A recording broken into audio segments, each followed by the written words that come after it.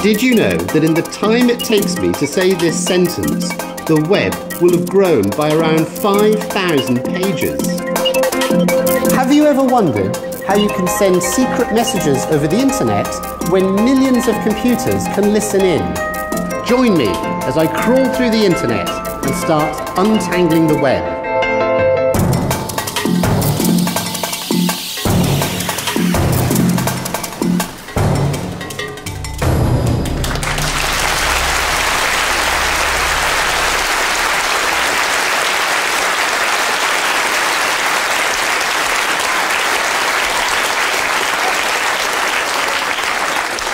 Hello and welcome to Untangling the Web.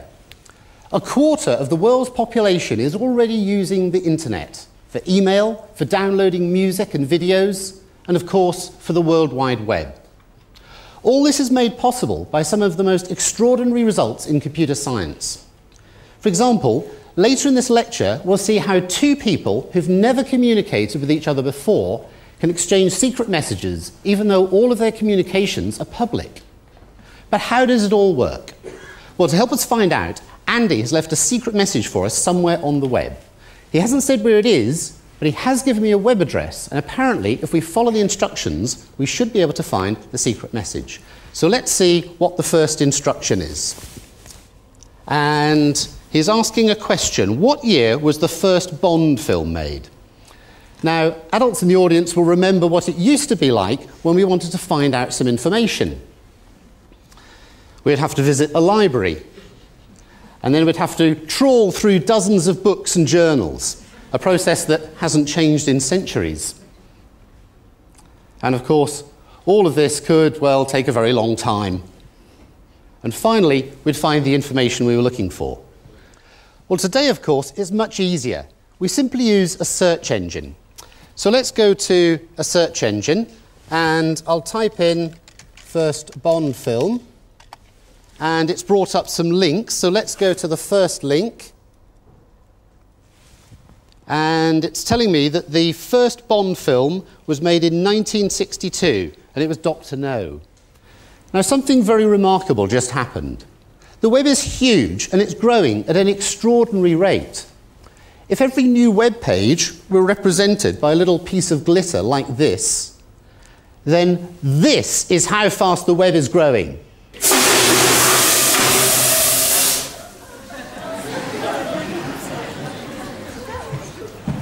That's 500 pages a second. Imagine if I'd written my name on one of these pieces of glitter. How long would it take you to find it? And that's just 5,000 pages. There are roughly 15 billion pages on the web. That's 3 pages for every person on the planet. How does a search engine manage to sort through this vast mountain of information and find what we need in a fraction of a second? Well, to find out, we can have a look at this very simplified model of the web. It has just 4 pages, yellow, red, blue, and green. And you'll notice there are links between the pages. So if we click on the word avocados here, for instance, on the yellow page, then it takes us across to the green page.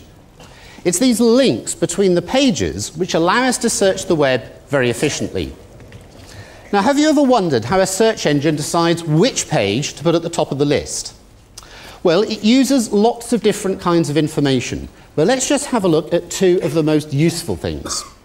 The first of these is called PageRank, and it tells us how important a web page it is, and it makes use of these links.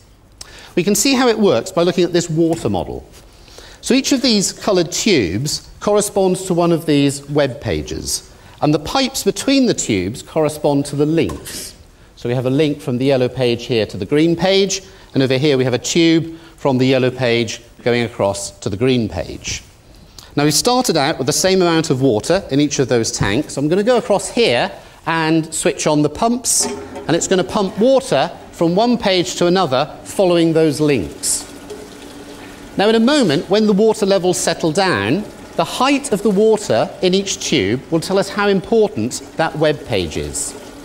And already we can begin to see that the yellow page and the red page are not very important pages. The water is quite low.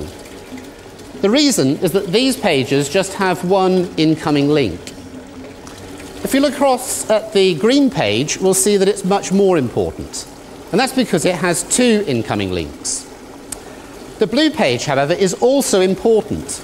Although it has only 1 incoming link, that link is coming from another page which itself is important. Now, of course, I was making a gurgling noise, not me. On the real web, of course, the computer has to solve this problem for millions of interconnected web pages at the same time. So that's our first example of something which a search engine uses. Our second example also makes use of these links between pages. Let's suppose we're looking for information about avocados. Well, if we click on this green link here, which is on the yellow page, we click on this link that says avocados, it takes us through to the green page. The fact that this says avocados can tell the search engine that the page which it points to is probably about the topic avocados. And we call this anchor text. So search engines combine information such as PageRank and anchor text to decide on which page to put at the top of the list. Okay, let's see if we can get to Andy's secret video then. And we've already found out that the first James Bond film was Dr. No, and that was in 1962. So if we put 1962 into that box, and it says, congratulations, a secure connection has been established. Okay, obviously Andy doesn't want just anybody to be able to view that video. Now I know this is a secure connection because if we look at the web page, we see that the address begins HTTPS. That little S means secure. And also, if we look across here, we see a little yellow padlock symbol, and that again confirms that this is a secure web link. Now, secure links are important if you want to send private information, for example, your name and address or your credit card information across the internet so that nobody else can understand it and copy it. But how are secure links such as this able to keep our information secret? Well, we'll find out after the break.